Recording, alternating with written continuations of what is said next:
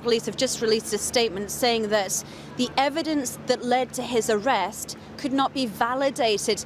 Now, the circumstances of his arrest were interesting in themselves. He was picked up outside the prosecutor's office here in Belgium, and he was charged. He was alongside other men.